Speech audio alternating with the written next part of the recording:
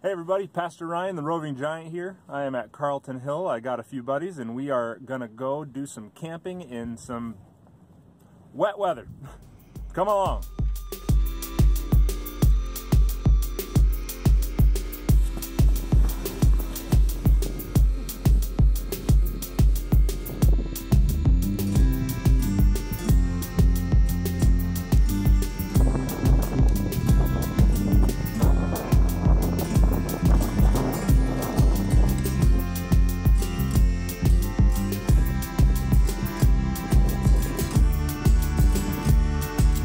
So today is a really windy day. You may not hear me very well.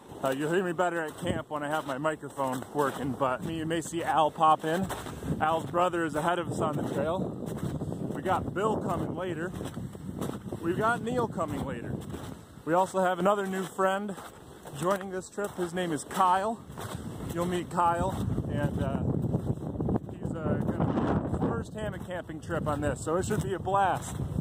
But it is right at that like 32-degree line, so it can't decide if it wants to rain or if it wants to snow.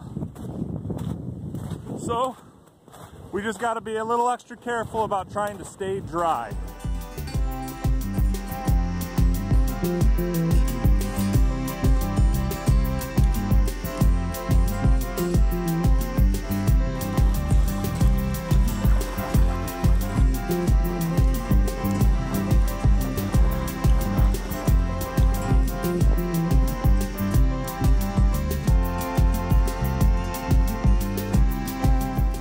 And we have already arrived at camp.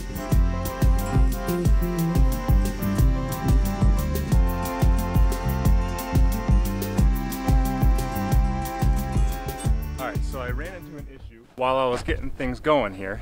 And this is what I did. I want to tie out the sidewall of my tarp, but won't reach the tree that's right here. So I'm going to show you a little knot that I did to attach some extra paracord to this in a way that it'll be easy to get. So the first step is you're pretty much putting these two lines over top of each other. You kind of see how the ends go like that. And so first I'll take one, I'll tie it, just kind of make a loop over it, and then go through that loop in the same direction of that cord. So you see how it's kind of going the same direction. The thin one's going the same direction as the thin cord. So it kind of just does a little overhand knot on top of it. And then I'm going to take the thick cord. I'm going to do the same thing. Overhand knot right over top of the thin cord. So you see how there's two overhand knots like that? Then pull tight. You just have an extension rope. Now that I have that,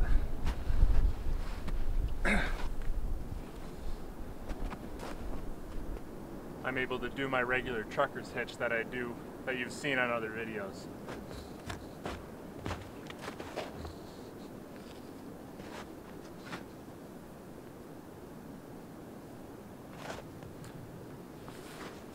Ta-da! So Kyle is one of the teens that is the teen that's coming with us. You'll meet him later after he gets out of school and comes, but this is his first time coming hammock camping, and we decided to set him up, but he's using one of my old hammocks and the tarp system, and we've kind of, well, it's like we've created the kingdom of Kyle in here. It's wide open, there's tons of space. He should be all sorts of comfy in here. Yeah, pretty neat. So something that's going to be tricky here, as you look around and you look at the trees that we have around us, there's really not much as far as quick tinder, like or kindling, like lower pine branches and stuff like that. So I'll have to look for some small branches that are hung up in a tree, or we'll just split some to make something dry.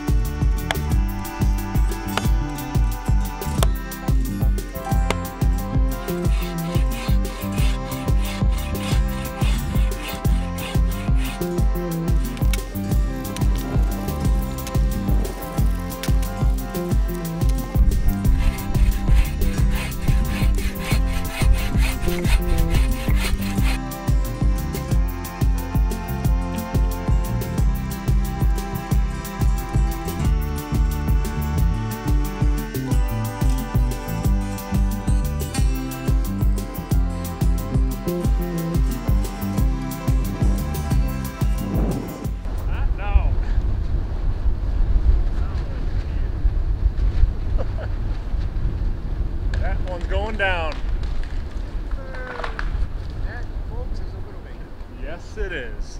Man, I wish I got that on video.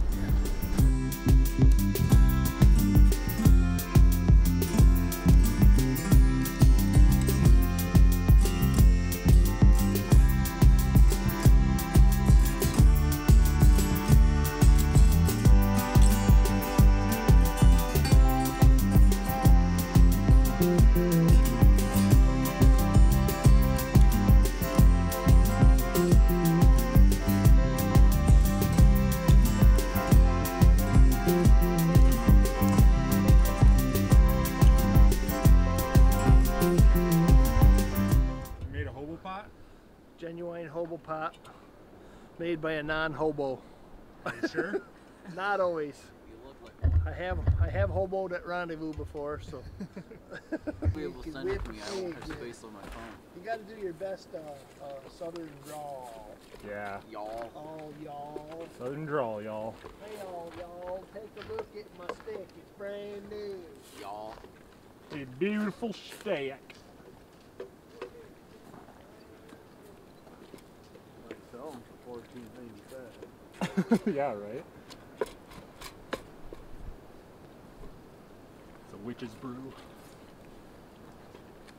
Gotta stir both hands. Oh. Not anymore. Anymore? Well, I was just wearing a sweatshirt, so.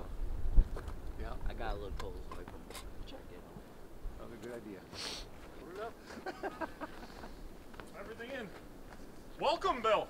I'm glad that was not more than a mile. No, that's a nice quick one. And you were cheating. Somebody was. I had my sled. He had the wheelie cart. Wheelie cart was harder than it looks. One of the deer carts. Welcome, welcome. Thank you. You're just in time for dinner if you want to set your stuff down. Yeah, I got bread. Cool. That's what we got for food. There you go. Got some chili and rice and good stuff. Playing around. My brother-in-law had a trail camera in his backyard one time. He drug his deer carcass out there just to see what would come in the backyard. He had hawks and fox and all kinds of stuff come in there. Well, he's telling us about it. It was a week or so later there, we were coming up through there, and I told my wife, pull over, pull over. I go running out there and crawled up on my hands and knees there by the deer carcass, you know, like I was eating at it, and I spun around, lifted my leg, and then ran off camera. Hey everybody, heading in for the night.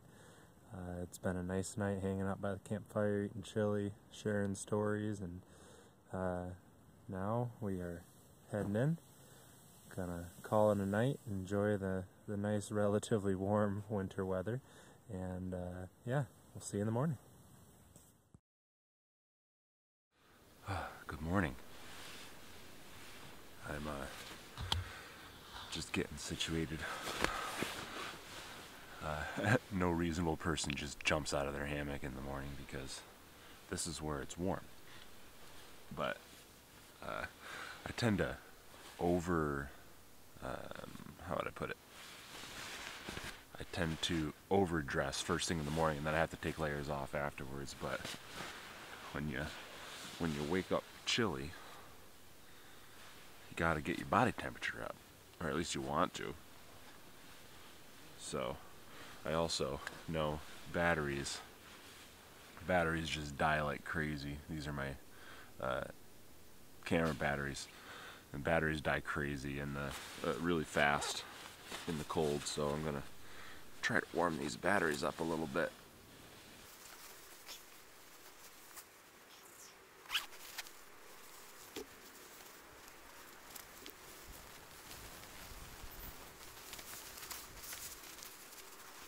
I've got a question for my fellow hammock campers out there. When you guys go to get out of your hammock in the middle of the night, do your legs cramp up too? Mine always cramp up right when I'm trying to get out, so I have to like hurry and get out before they cramp. Like right now they're cramping, and I need to stop shooting this video because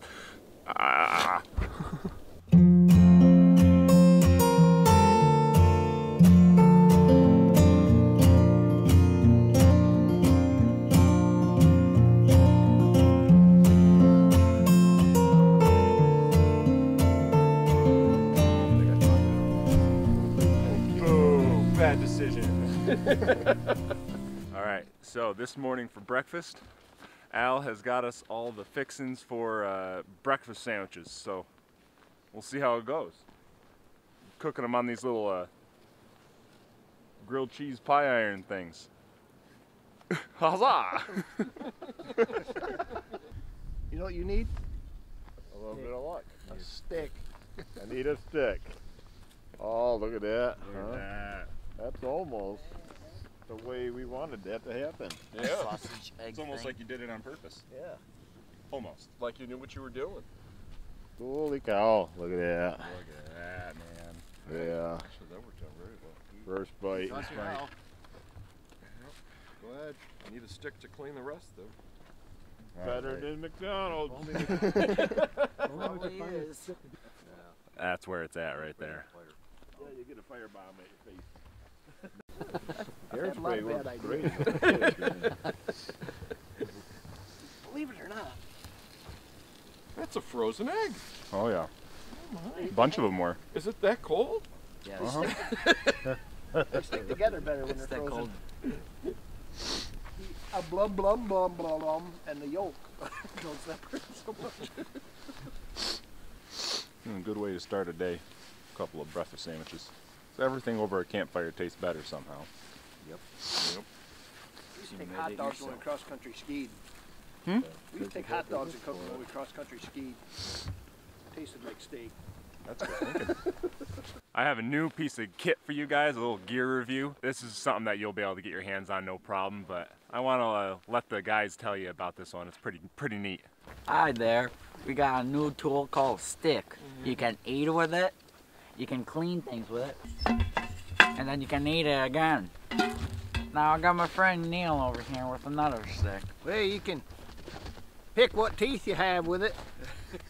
You can poke a fire with it, poke carcasses with it, and best of all, you can whip a pig with it. There you have it. Get yourself a stick. Sad to see you go.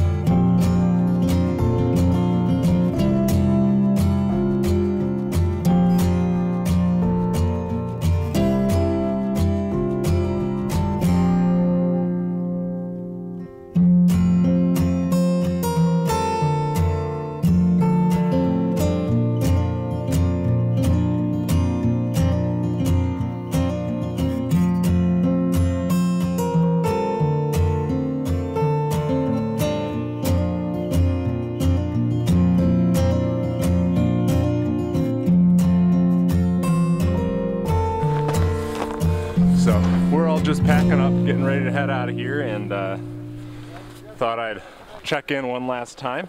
Thanks for coming along. It's been another fun trip, and I look forward to seeing you next time. So until then, stay curious.